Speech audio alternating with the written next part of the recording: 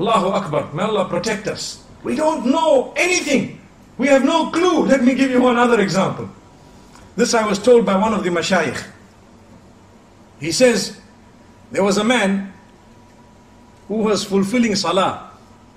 And he was an irregular, but he made his tawbah and he came to the masjid. So he arrived at Salatul Fajr. And I hope, my brothers and sisters, that not a single one of us misses Salatul Fajr tomorrow morning. Is that a promise? By the will of Allah. You know, inshallah means 2-3 things. I'm sure you're aware. If you say inshallah, then you say, are you coming to my house? I say inshallah. Then when they don't come, you say, did I say yes? I just said inshallah. You got to say yes, inshallah. So are we ready tomorrow morning, Fajr? And the other 4 salahs as well. MashaAllah. Not just Fajr. Okay. So this man walks in for Salatul Fajr and he's standing. And the Imam starts reading Surah Al-Baqarah. Okay. He reads Surah Al-Baqarah. And it's a nice long surah. You know, Surah Al-Baqarah is very long. So this man is standing and he's thinking, hey, this Imam is reading long. Now, one of the cries of the masjid, my beloved Imams who lead the salah, do not over-lengthen your salah. Stick to that which is sunnah. And understand it. And realize that when you lengthen your salah, sometimes you are discouraging the weak ones behind you from coming for the next salah. So if you are standing and reading beautifully, and the microphone is good, and mashallah, everything is beautiful and nice, and the weather is beautiful, and you are just prolonging, there are some of those Surah Baqarah people at the back, you know. So you need to remember they are still a bit weak, you know. So that is one of the cries of the masjid is, you know, calm down, cool it a little bit. Maybe you rather read a bit shorter so they come back. And we don't want to read quick in a way that we are insulting Allah. You know, Taraweeh time in the house of Allah, many of the Imams, they read like a Concorde. That's why they have stopped the Concorde now. Do you know that? Concorde is blocked, banned, finished, no more. All of them that are still there, they are just in museums because it's too fast. We have Concorde Salah. Alhamdulillah. What is that? Yeah, what is that? You are insulting Allah subhanahu wa ta'ala. Rather read short and clear than to read long and unclear, an insult to Allah. Who said you have to finish the Quran? To finish the Quran is a sunnah which is very great, but not at the expense of speed, never ever.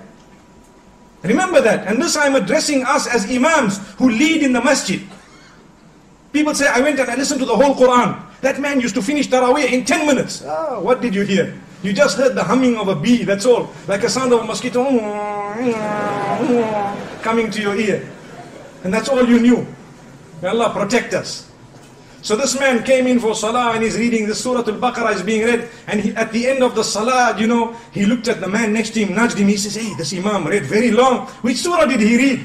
So he says, it is called Surah Al-Baqarah, which means the cow. And it is the longest surah in the Quran.